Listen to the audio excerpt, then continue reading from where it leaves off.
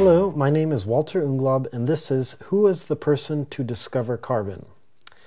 No singular person discovered the element of carbon. The existence of carbon has been known for several millennia, ever since the most prehistoric civilizations of mankind. However, the first person to officially document the properties of the element carbon goes by the name of Antoine Lavoisier,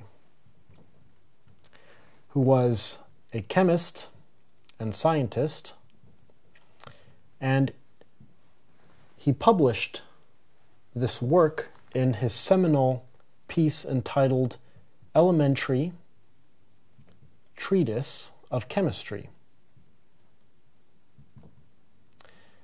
This work was published in the year 1789 and can be regarded as the first official chemistry textbook. So this was a very important piece of work, and it described for the first time and listed and documented carbon as an official element along with its chemical properties, even though the existence of the element of carbon was already known. My name is Walter Unglaub, and this is Who was the Person to Discover Carbon?